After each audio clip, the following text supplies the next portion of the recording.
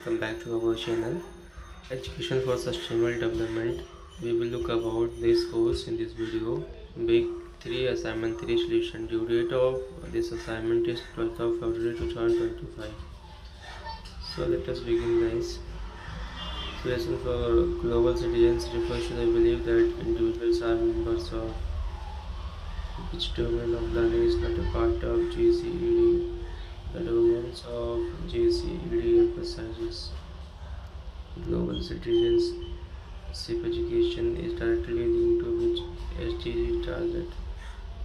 UNESCO MGIEP advocates for the integration of into the system to promote global citizenships. The green economy has interconnected goals, but which of the following is not one of them?